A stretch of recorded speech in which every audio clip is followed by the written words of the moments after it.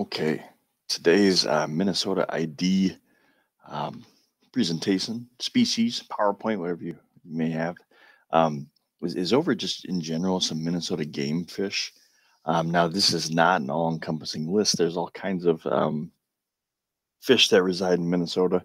I'm going to cover some of the big ones, some of the basic ones, some of the ones that we're going to be talking about, and then you're going to hear about. It is definitely a longer identification presentation than some of our previous ones. So bear with me on that. Might have to chunk it into a couple parts.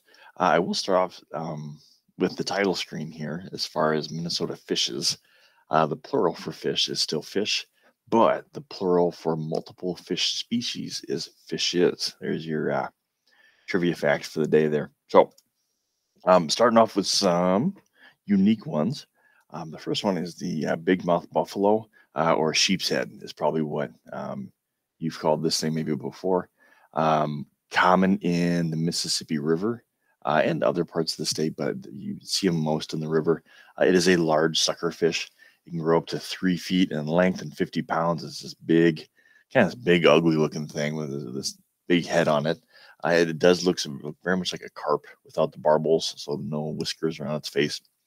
And it can be colored from green to gold to almost black. And my picture example is almost kind of a whitish color looking thing there.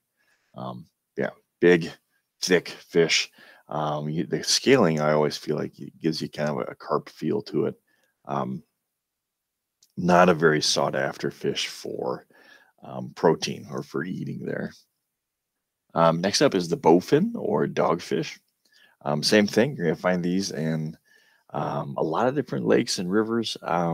They definitely slower moving water.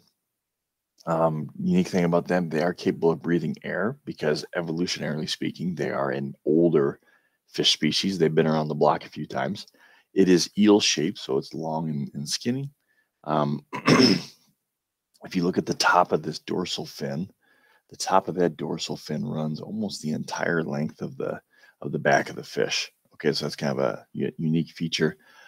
Also, it has the males have that black dot towards the tail. Plus, the pectoral fin is down and located much lower, giving it kind of that look of three sets of fins on its underside there. There's a look at a bowfin. I don't see any particular um, dot in the back, so it must be a female bowfin. But I do like that look of the dorsal fin running almost the entire length. Similarly looking, but skinnier, and it's got this weird, um, almost like a little goatee. It's got a little barb underneath its chin. As the burbot or the eel pout. Um, it's got the single barb underneath the mouth. It has that long dorsal fin as well, but you can see it's kind of broken up a little bit there at the top.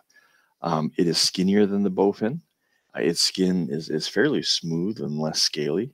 And your trivia fact about it is every year, I believe it's ice fishing, so it's in the wintertime, there is a eel pout festival in Walker, Minnesota. Here's a look at that eel pout. You see the dorsal fin, you see that barb underneath its chin. This one's got kind of that distended abdomen, so it must be pregnant or something there. Not pregnant, carrying eggs.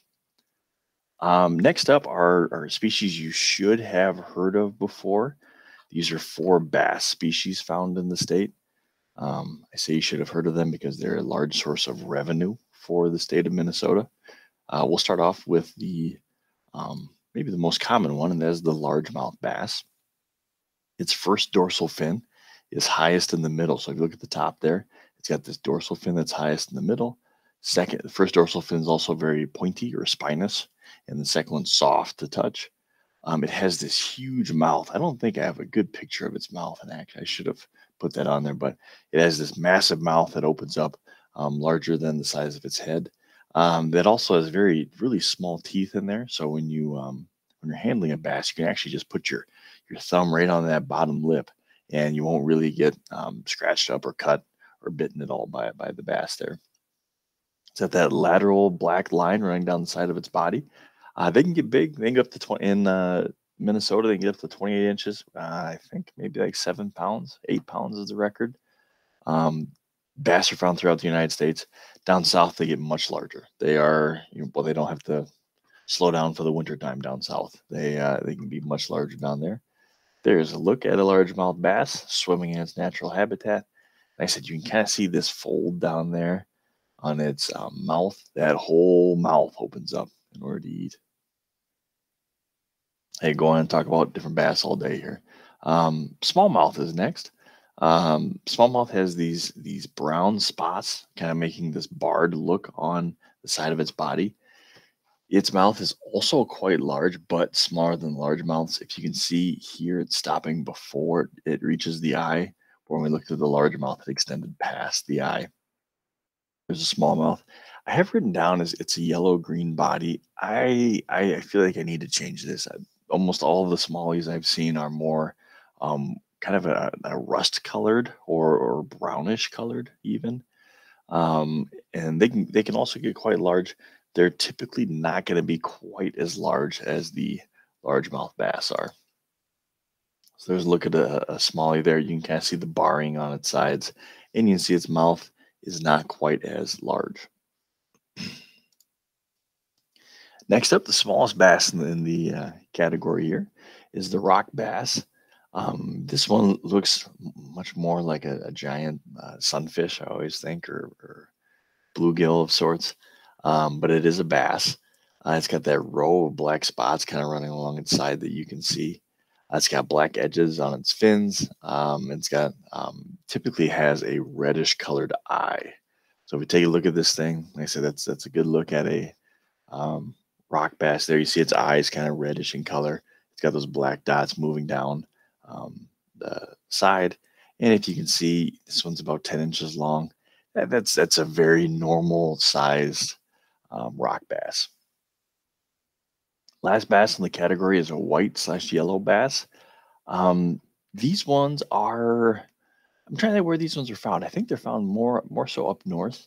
One thing I noticed, they're definitely lighter in color. They also have this scooped out front head, almost like a grizzly bear with that scooped out front head that leads up to the dorsal fin back there. And you can see it has that depth of fish between the dorsal fins. It's not going to get quite as big in our area as the other bass species are, but there's a look at them. So those are our 4 bass species. We are going to move on to 3 catfish species. Okay, so catfish in general are bottom feeders. Okay, they're going to patrol the bottoms of rivers and lakes, eating a large variety of things down there. We can't call them kind of trash fish because they will eat whatever garbage is swimming down there. And they have these kind of telltale like whiskers or barbs in the front of their face. They're definitely barbs, but they look like whiskers, hence the name catfish there. First one we have is the channel catfish. It likes warm, fertile rivers and lakes, a lot of them in the Mississippi River. It's got these scattered dark spots on this light side. The anal fin is rounded. So if you look at it here, it's this rounded thing. And then the tail or the caudal fin is notched. Okay, so it's got the notch missing out of it there. There's a channel cat. You can see where it gets its name, catfish, with the whiskers hanging off of it there. Next up's a flathead. Look at it, it's got a flathead. That's an easy name for us to remember. It's a darker molting on the sides. It has a slight underbite. So if you look, its lower jaws, a little bit in front of the upper jaw. It's got this wide, flat head, and it has this white tip on the upper lobe of the caudal fin. Not found on monsters, meaning that the huge ones won't have that white tip there. So there's a flathead. They can get to be quite large. That is for sure. And the last ones tend to be the smallest ones, bullheads. There are 3 varieties: brown, black, yellow. They're a stockier built fish and usually kind of have a rounded head. There's a look at our bullhead catfish. Like I said, usually a little rounder head there. All right, moving on. Actually, we got a bunch of Minnesota species here. Crappie is the next one. It is a popular game fish. There's a lot of people who go crappie fishing. They enjoy the the the taste of the protein there. Um, it is kind of a medium-sized fish. It's not going to be as big as your bass. It's not going to be as small as your panfish or sunfish. It's kind of that medium-sized panfish that makes it popular. It has this long pre-dorsal region. So if you look, the dorsal fin's kind of angled back here, and it's a long ways down the backside of the fish there as it's going. We see kind of this speckling to it. Um, and there are black and white varieties found in Minnesota. So here's a look at a crappie. Notice the mouth is more of like a bass mouth, like you can kind of grab that. And notice this long dorsal region before it kind of angles back into this dorsal fin, and the spotting on the side there. And like I said, it's not a small fish, it's not a big fish. It's just kind of that medium sized um, panfish that some people are after. All right. Going from a medium-sized fish to the largest fish species that is in our waters. That is a lake sturgeon is up next. Lake sturgeon is a rare Minnesota species. If you look, there are documented lake sturgeon populations in those counties pictured in the green. It is a primitive fish, so it is actually in a different order. We're going to be talking about this in the future. A different order of um, fish species than our other fish that we've been talking about thus far. What makes it different? Its skeleton is not made of bony material or calcium phosphate. It is made out of cartilage. All right, so it's kind of more closely related to sharks there than it is bass or walleye or those kind of things. It's got bony plates that cover the whole body.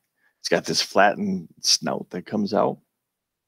You can see it's got some of these barbs that come up underneath the snout. Like I said, it's the Minnesota's largest fish. Some big lakes you find it in, and then it's also found in the Mississippi as well. And these things can be 5-6 feet long as they're growing. Interesting video here.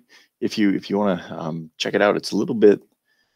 I don't want to say it's a little bit elementary. It's a little bit like it should be on PBS, but it shows a cool look at how they're managing the populations and trying to get these things to reproduce on their own out in the wild again. Next up is the gar or the long-nosed gar. Yes, this does live in Minnesota. All right. It is this weird, it should be an easy one to identify. It's got this weird, long, very, toothy snout to it. These things are aggressive in nature. Right? They'll go after a variety of different things. It likes living in warm, shallow waters. And like the dogfish, it is also capable of breathing a little bit of air. There's the long-nosed gar. There's other species of gar found in the United States that are much larger. Here's a look at that thing.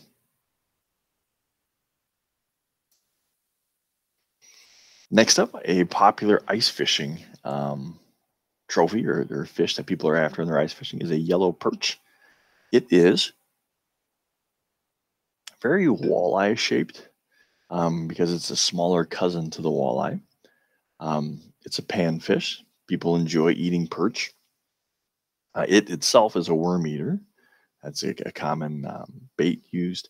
And with the yellow perch, it has this very pretty kind of yellow underside, and then these dark markings that extend down into it. So kind of giving it kind of a striped look as we go. So if you look, there's a nice shot of that's probably a medium sized yellow perch.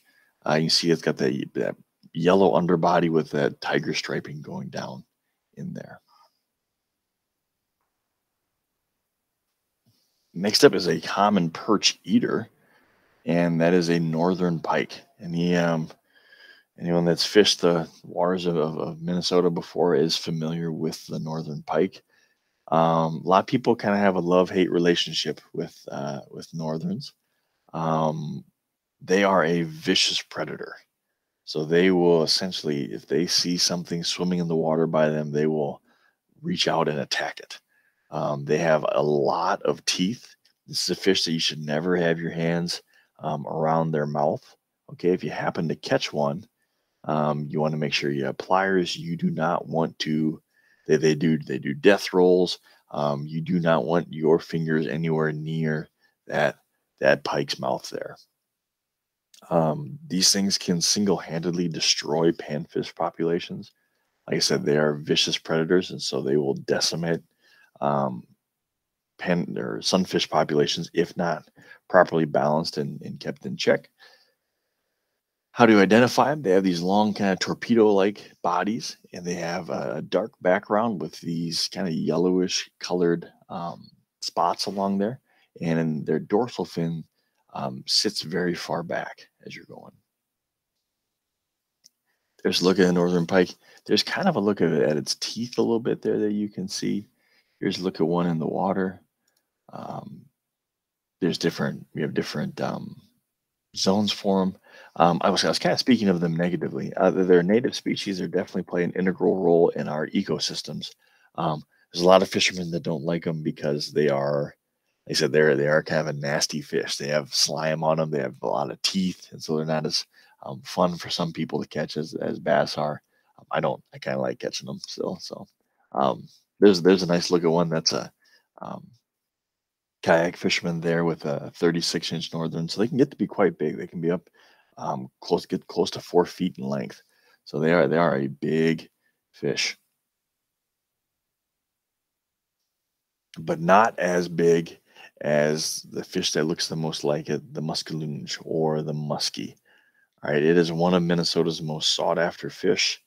It is kind of a what's the word I'm looking for? Not a rite of passage, but it is kind of Minnesota fishermen, that you might get a couple muskie in your lifetime. You're going to catch a bunch of walleye, a bunch of northerns, a bunch of bass, but you remember the days that you catch a muskie. It's one of the most sought after fish. People will spend thousands on guides and on resorts in order to go muskie fishing to try to catch a couple. It likes to lay in weed beds before lashing out at prey. It's also very tube shaped, but if you notice, the colors from the northern are kind of flipped.